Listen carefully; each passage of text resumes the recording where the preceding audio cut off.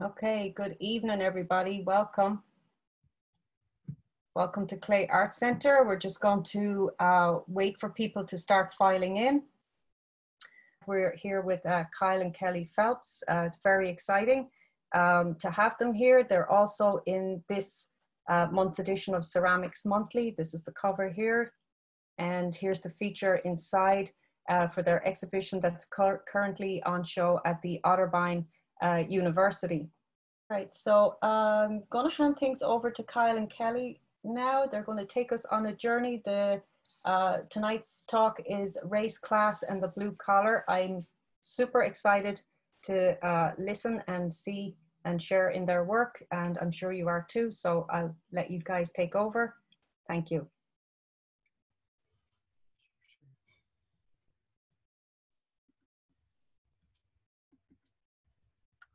All righty, whoops, excuse me.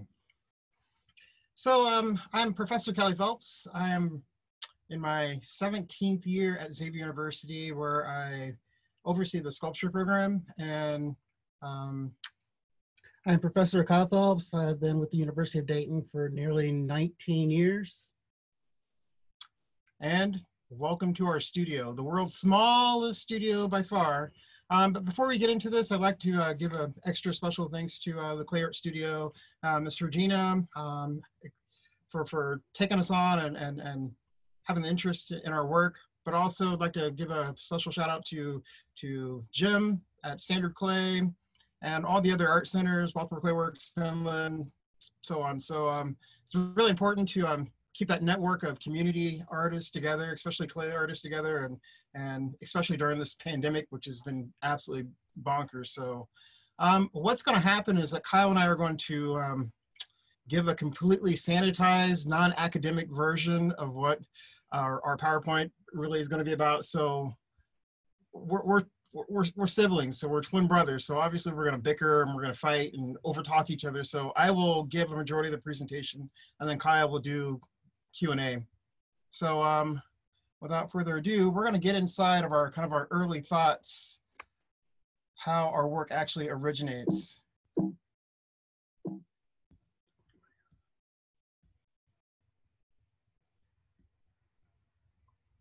So our work really stems from our early inspirations from the WPA. So it's a really big step backwards. Kyle and I grew up in a small kind of factory farming town where Chrysler was the biggest industry in the town. So art really wasn't on anyone's radar, and it certainly wasn't anywhere public, with the exception of a few key places like the public library, as well as the post office. So you go in and you see these great big, really wonderful works of art that depicted our people, working class people, and especially that during the time period of the WPA. So we're talking about roughly 1930s to the middle of 1940s, before everything kind of shut down. So we're really interested in that time period. So it is kind of a throwback, but at the same time, it's what's happening right now, today. So obviously, many of you guys, if not everyone's seen this mural. This was kind of like our first real big introduction to art that explored our people, working class people, Black, white, Hispanic, rich, poor, you name it. It was all based around this mural painting. So it's interesting because we first got involved with this mural by accident. I think Mom brought this giant stack of National Geographic magazines, and they had some sort of big cover spread, and boom, it just blew our minds, the inner workings of factory life. My dad worked at, or our dad worked at Firestone and Chrysler, really up until he retired and passed away. So it was a lifetime commitment of factory workers and factory work, but we actually really never got an opportunity to see kind of that inner kind of struggle or toil that went on from day to day. So a lot of our imagery is going to come from those studies of those factory workers. Kyle and I were really kind of enamored with what Dad went through every day, put on the same kind of factory working clothes, and his smell, the colors of the factory clothing, just that whole notion of the kind of the working class hero. And there were a whole community of these working class heroes. So just want to keep that in mind. Our whole body of work, for the most part, is going to be depictions of these factory workers. And to give you an idea, we just recently had a chance to go back and visit the Detroit Fine Art Institute, where the Diego Rivera mural is. And it's huge. If you haven't had a chance to go visit it, it is absolutely gigantic.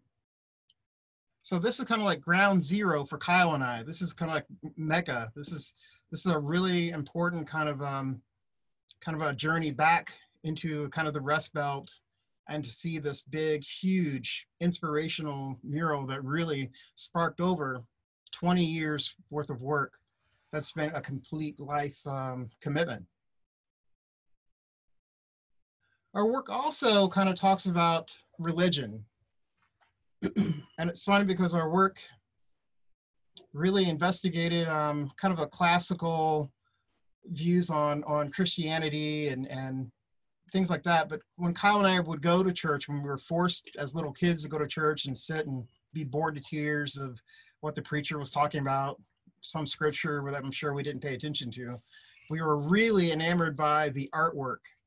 And I'd say that's our second type of experience of art, was in the church.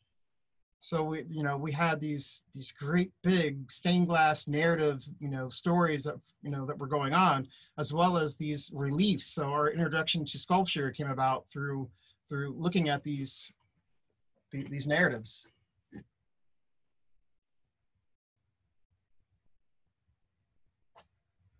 This brings us into the invisible people. And it's something that it took Kyle and I probably 20 years to think about. Who are we? We're not only African Americans, we're a part of a whole culture of invisible people, makers who really don't get the actual respect that they definitely deserve. So factory workers, garment workers, textiles, coal miners, people that make America run. Those are those invisible people that are often underrepresented, especially within the arts. And the factories. So when you see this, you probably think, wow, this is like such an eyesore, but this is kind of like, this is our Home Depot. This is our Menards and Lowe's. So this is where we actually go and retrieve our art materials. This is what informs our work. So oftentimes when you look at our work, you're going to see remnants of factory windows and the clear story windows and water towers and things that will give reference back to industry or the plant that occupied that particular town. So this also became very devastating for Kyle and I to see, because we grew up in Indiana, so right in the middle of Rust Belt, USA. So these factories were huge factories. I mean, some of the factories were over a mile long. So imagine taking the Empire State Building and putting it on its side.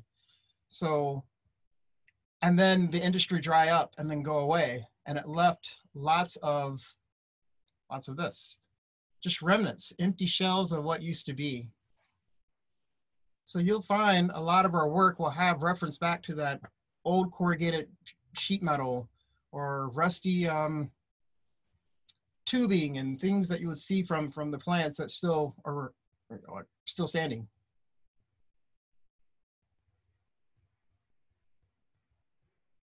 So this is what really, Kyle and I really take these sites as kind of a historical sites. I mean, they're very important. This is America, so not just African American, but this is America. So we wanted to really capture these, because a lot of these plants are being scraped off the earth like they never existed. And that is American history. So that's what really pains Kyle and I and really promotes our work.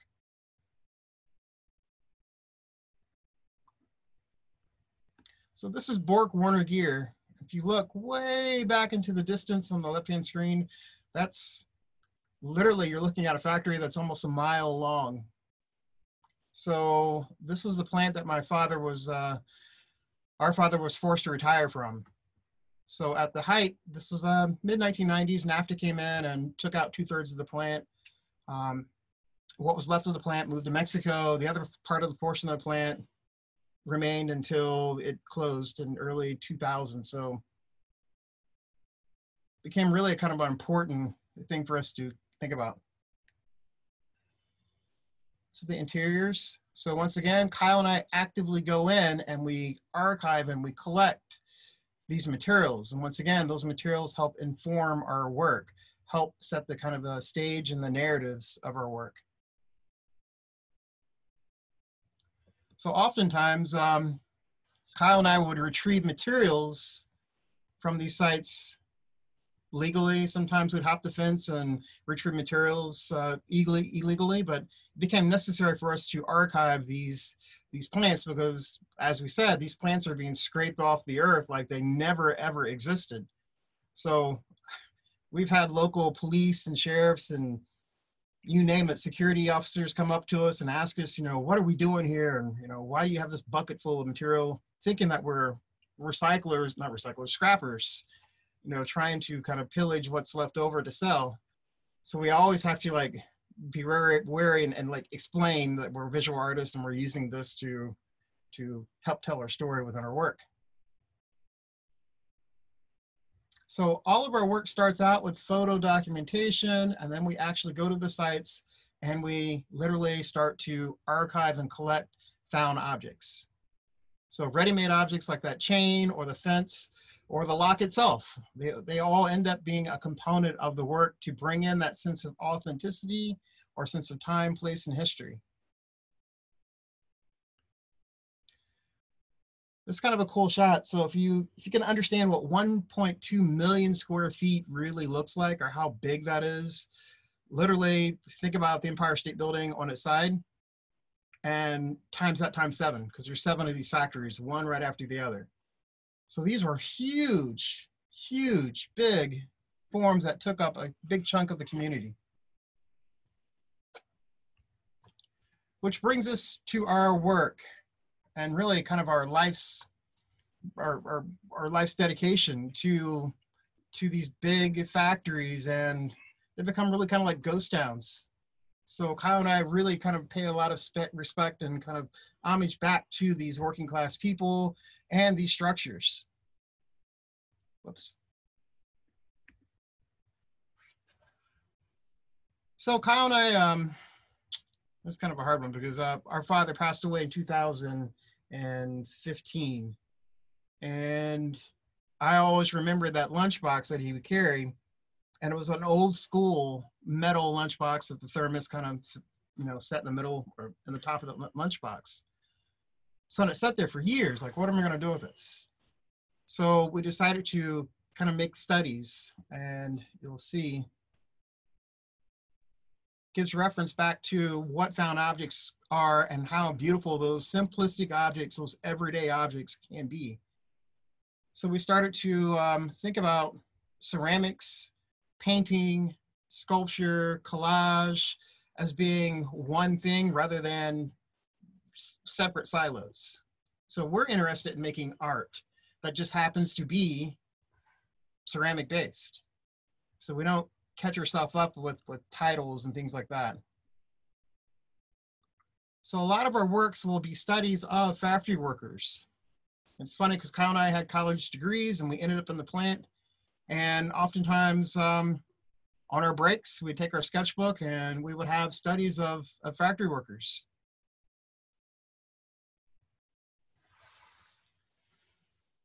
So when we were starting out, we had a formal college education. We were heavy into painting. But at the same time, we were really interested in sculpture. So we've tried to figure out a way, does everything have to be glaze? And our answer for that is no. Why not utilize all of your toolbox of art skills and just focus on the art making? So of course we sculpt the figures out of clay, but we also bring in our painting skills. So we paint with everything from airbrush to oils to acrylic to non-traditional materials like motor oil and cutting oils and anything that we can find to enhance the figure. So not only are you getting the visual, but you're also kicking the other senses. So when you come up to our work, you'll get the other senses kicking in. So the sense of smell, it'll have that scorched, oil, burnt kind of smell to it as well. So to go back on this, a lot of our figures are in high contrast to the background. So that gives reference back to some of the plants that we worked at were so dark and scary and just flat out dangerous. So primary casting facilities or heat treating facilities where there was very little light. In fact, our father worked in the middle of the plant for 23 years with no windows. Psychologically, that could work on a person over time. So we want to kind of explore that as well. This is a part of the John Henry series. This is at Asheville Museum. And once again, talking about other forms of working class, other forms of blue collar. This happens to be a whole series dedicated to John Henry. These are some other studies. So we took a big hit and we went into graduate school. So graduate school kind of opened our eyes because we had certain expectations. So in our minds, we thought we had expectations. We're two large African-American men. We have to make angry black man art. So, I mean, there's a lot to be angry about, but there's also the fact that Kyle and I don't represent every black experience that's ever happened in the United States. So it's hard to just pigeonhole ourselves into one category. Our people were those working class people every day that we saw every day. You know, although we shared this paint job, we still had a direct connection to those working people. So we started to make these working people, but we didn't have a sense of context to a background. So they became nifty figurines, with the exception of having any type of reference to a background. So that's why those found objects help support the figure itself. So it's funny because going back to this figure, we had this big review in Louisville. I think it was the Leo Arts and Entertainment magazine, and the whole magazine was great, and it was like fantastic way to boost your ego because they're like the twins' work is so detailed, blah blah, much like humble figurines. And it was like the needle scratching across the record, like what? Two giant black men and making humble figurines this big. So it taught us a good lesson to think about. How do you place your figure into a context to bring some sort of continuity with your work, but also authenticity to your work? So a lot of our work will start to have that reference back to sheet metal and found objects that came directly from the plant. So here's a good example of your typical trash, scrap, corrugated sheet metal. So that is kind of our starting point. Because all these factories have a sense of time and a place in history. So we wanted to make sure that we archive that back into our work and then juxtapose that with a found object, such as those work boots or the for sale sign. So you guys remember the fence with the leasing sign on it. So literally that for sale sign was outside of a factory fence that had shut down. So we appropriated that for sale sign, and those boots are our father's work boots that were taken right after he retired. So this piece is called Boots of the Proletariat.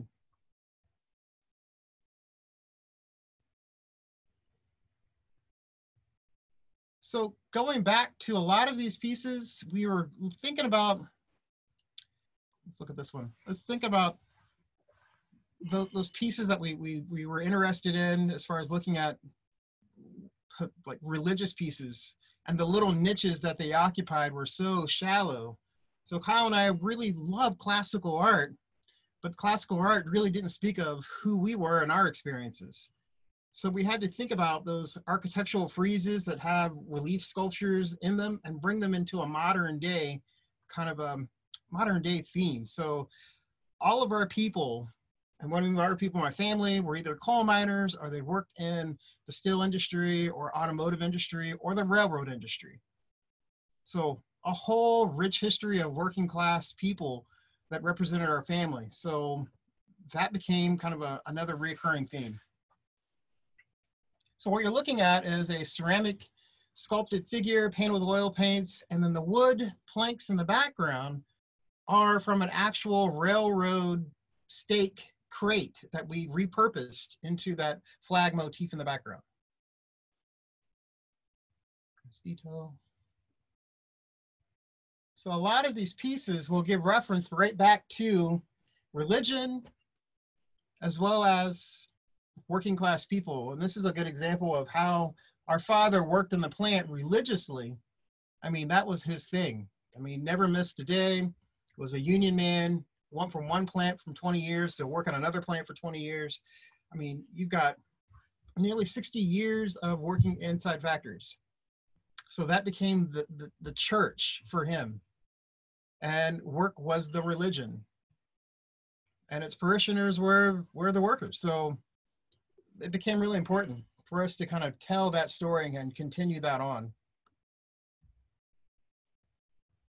So all of these figures take up a really shallow, amount of space. We're talking about no wider than 4 to 6 inches.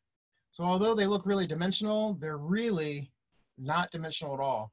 Much like our reference, we're referencing back to classical art, especially architectural friezes and relief work.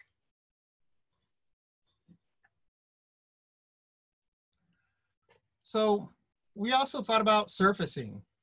So since we're talking about such gritty subject matter, we also have to talk about the surfaces that go along with those images. So when Kyle and I were first starting out, everything was polished and super smooth, and then it just looked like a China doll that was dressed up in working class clothing. So it really struck us that, man, we really have to think about those other really kind of hidden materials. So if you look at it, there is the underlying tooling of our hands and the tools that still show through.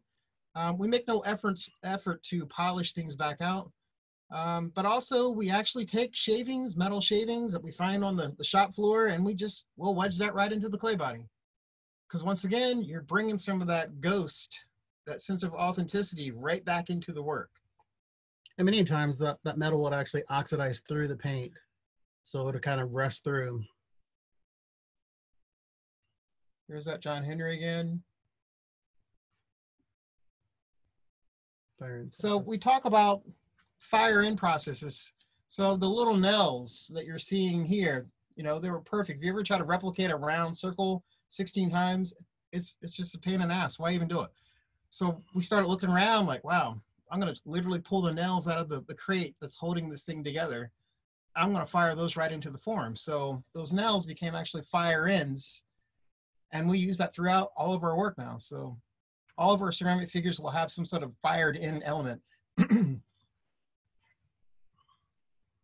This is Digger.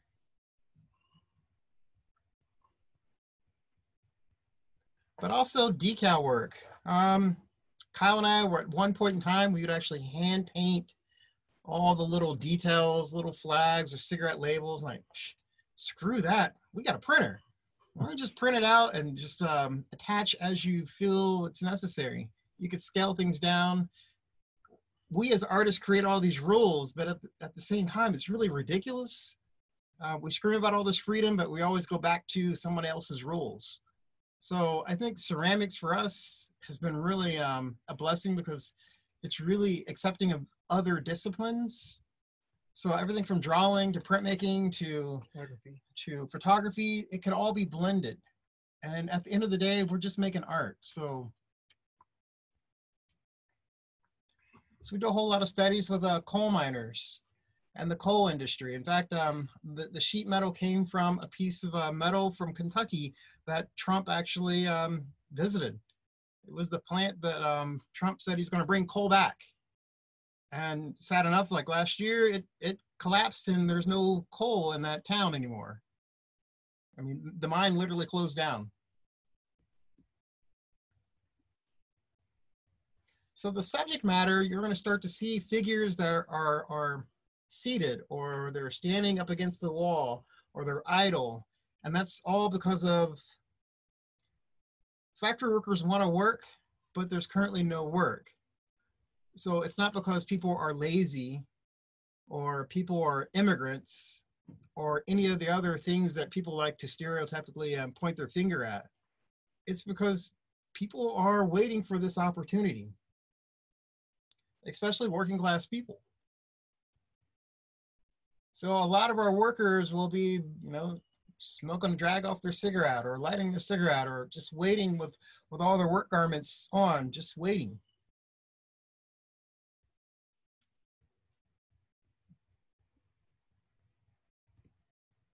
We had a person ask, well, why do you make so many people smoking their cigarettes? Well, the cigarette is like the only prized possession you have during your 8 to 12-hour shift. And it's the time that you can actually kind of do your thing, smoke your cigarette, relax while your machine's running.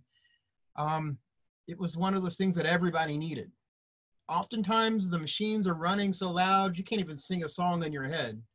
So that cigarette became kind of that crucial kind of relaxation point.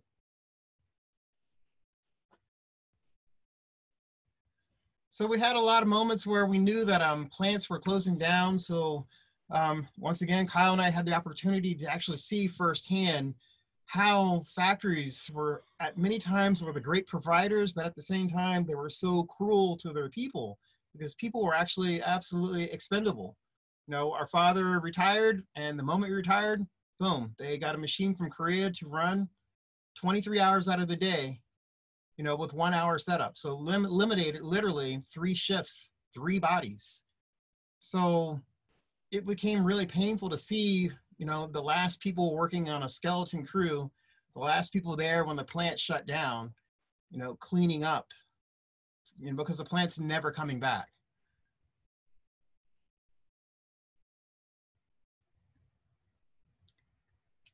This is a welder study, and we had a lot of people, international people, a lot of Polish people who were in the skilled trades working on the plant.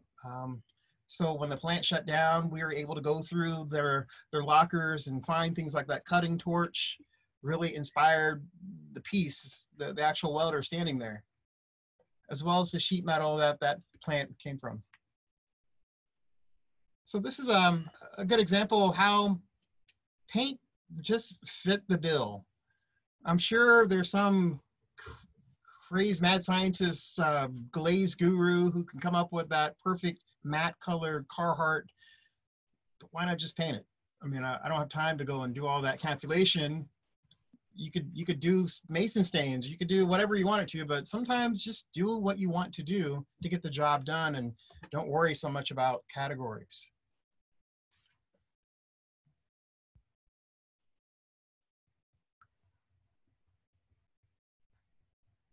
Once again, that idleness, people just waiting for that opportunity.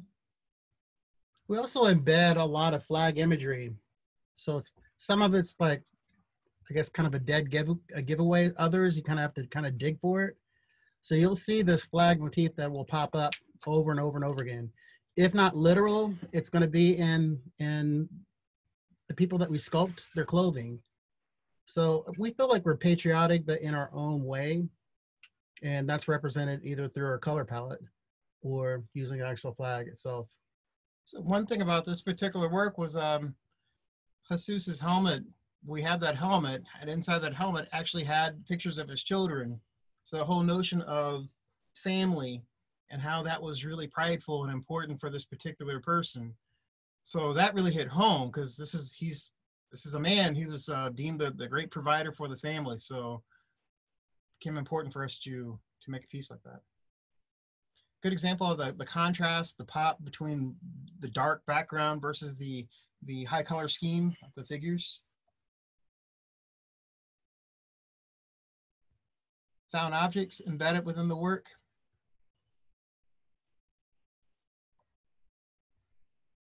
And just traditional references. If you go back, if you really look close, there are a lot of classical poses that we just totally ripped off and we modernized them. I mean, literally, Rodin. Augustus Rodin was another big influence. So you don't have to discard your history. You can always enhance it and make your own. This is an up-close surface treatment. So it gives a good idea about what we do as far as surfacing.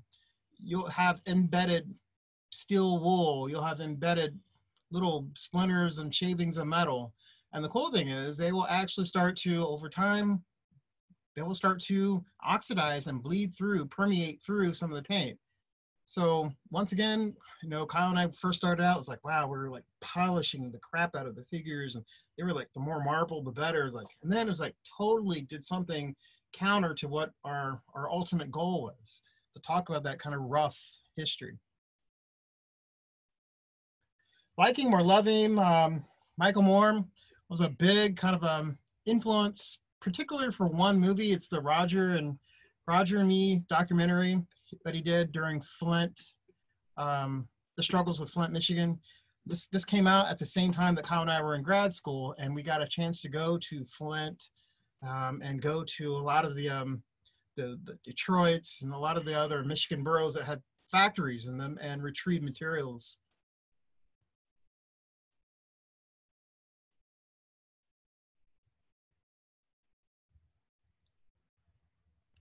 So this is the coal miner shrine. So real Kentucky coal that came from that plant that Trump promised to bring back. And what you're looking at, that actual elevator shaft is actually a drill box that had been cladded over with metal that we found from the site. So once again, art does not have to start from Home Depot or Lowe's or the local hardware store. You have to get it from the site. It's going to smell different. It's going to look different. It's going to be authentic. And that's what's really important for Kyle and I.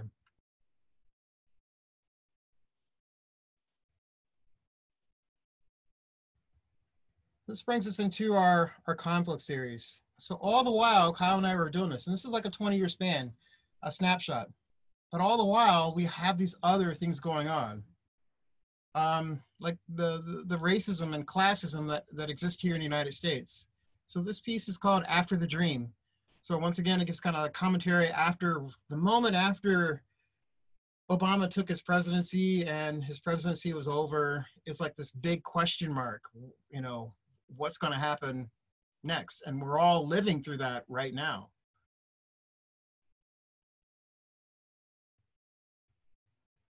So going backwards, also giving references to all those working class people outside of the blue collar theme, or the traditional kind of steel worker. So this would be your janitors or your custodians or housekeepers, people that we don't really think twice about or just pass by without giving a second thought about them. Those invisible people. But also we had a chance to think about those, well, they're also invisible people, the homeless people that are out there in the world right now. So we've got homeless people, a particular guy that I've seen every day driving into work. I get off my exit and then there's Terry panhandling at the corner right underneath the interstate. So every day I would try to give him what I had. And then I got to know this guy and, find out that his name was Terry and that he was a CNC machine operator. But the plant closed down and then he became an alcoholic and then he lost his family and his house and come to find out that he was also a veteran. So it was like a ripple effect that, wow, this really happens to everyone. So a lot of our work kind of pays homage. So the work really does kind of take on like a shrine to those homeless people or shrine to those agricultural workers or domestics that work in the hospitality sector. So, and just give reference back, all that stuff that populates his cart is trash that we found at his feet. So once again, taking from where we're at and creating artwork from what's there.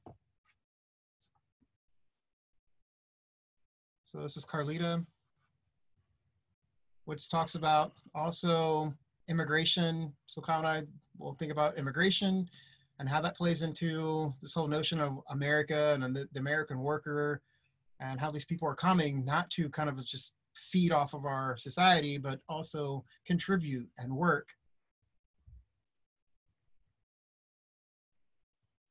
So we got into a lot of a civil rights thing. This is a piece that came about a couple of years ago. It was a commission for the the Lorraine Motel in Memphis. It was called The Moment. So it's the moment right after Dr. Martin Luther King was assassinated. Once again, that big question mark, what's going to happen next? There are so many of these that I'm not even current on the names. So the death of Eric Gardner is a big influence. Philando Castile, Walter Scott, George Floyd, and there's a zillion more that's just happening every day, and it's happening so often that we don't even think twice. It doesn't make the front page anymore. It's just other news. But for Kyle and I, this became our big kind of our civil rights moment, because we are actively living through this right now.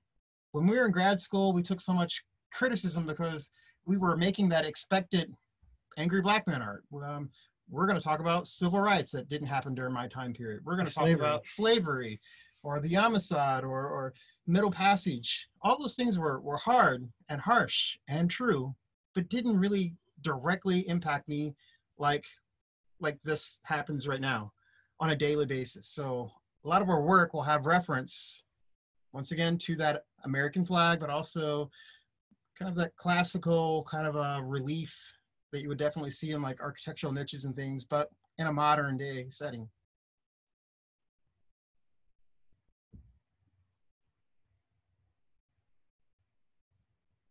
We talk a little bit of everything about police brutality, gun violence. This is all happening every day, but you know, it doesn't even really make the pages of the newspaper anymore.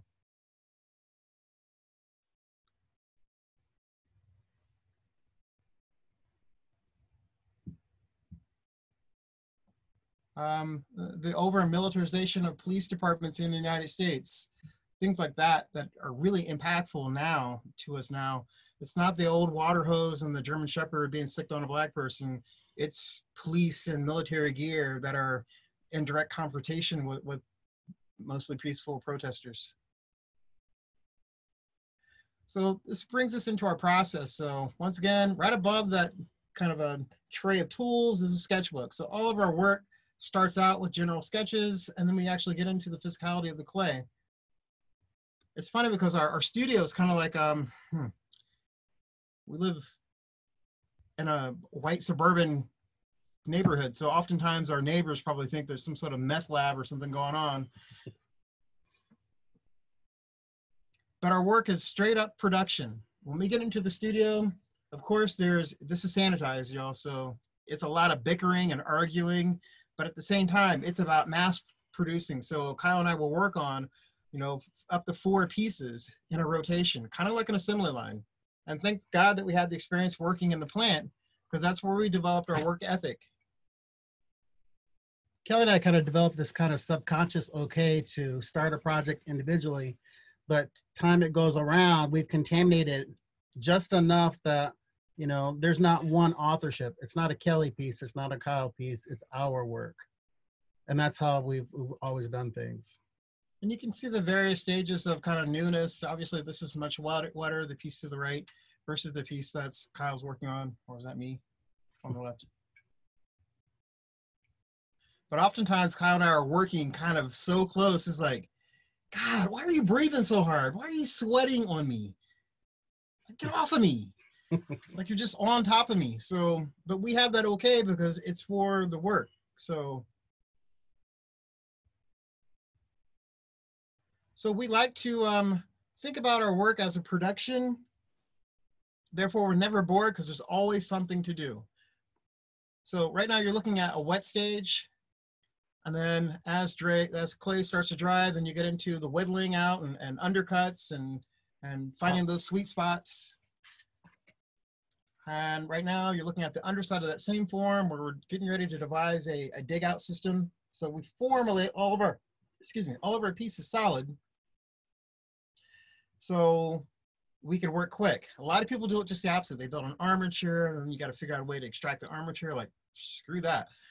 We go and work directly in the clay, and then we excavate out all of the clay to make the forms hollow. And you can see that that loop tool on the guy's head, we're actually coring out the inside of the head so the head doesn't blow off into the kiln. And this is Christmas time, so everybody's favorite time when your piece survives the firing and it's all bisque. So once it gets bisque, it gets wiped down really well, and then we get into sanding and priming. So once we establish the priming, then we get into underpainting, getting those flesh tones in, and then we start formulating fabric and other smaller details. So our work is really done in stages. So notice that there's no clay in the studio while we're doing the painting stage. So we never we don't kind of cross paths or contaminate other scenes with dry clay and paint and so on.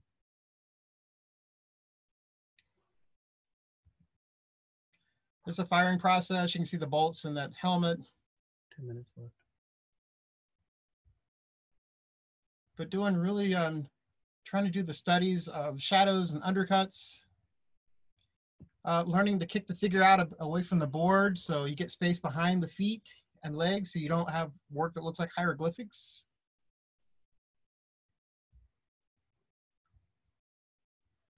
Sorry, I've been told they're pressed for time, so. But everything from pickets to strikes, you name it, we are definitely interested in depicting those images. I think the cool aspect about the work that we're producing is that it really works in kind of a regional way. So if we take our work, especially the blue collar work, and we take the work up north, obviously it's about the steel industry and manufacturing. If we take it down south, it's about textile mills and coal. If we take it further to the Midwest, to the west, and the coast regions like Louisiana and Texas, it's about the oil industry. So the work really kind of transcends its kind of initial intention. So this gives reference back to this big crate is a transmission housing. So there's the clay figures and they're getting ready to dry out. But that great big pallet that you're sitting there actually houses a transmission and the parts. So what we do is we found that tray and then we cladded that tray with the metal that we found from the site.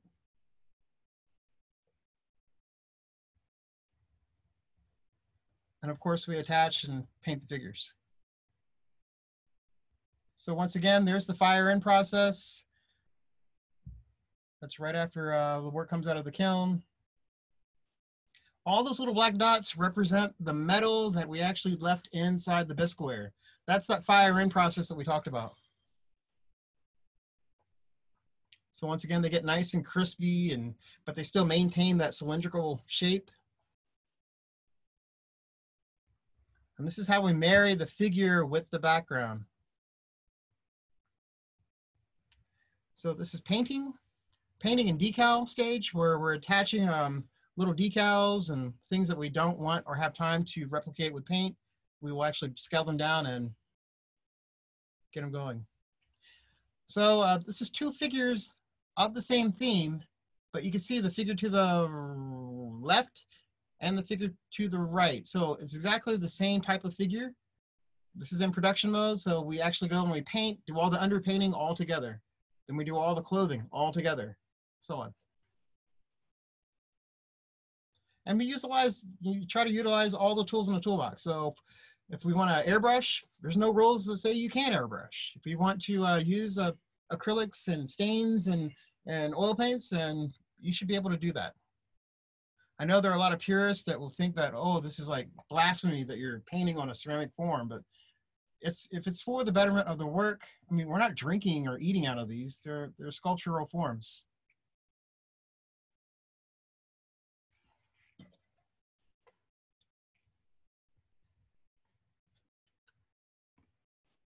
And that's us.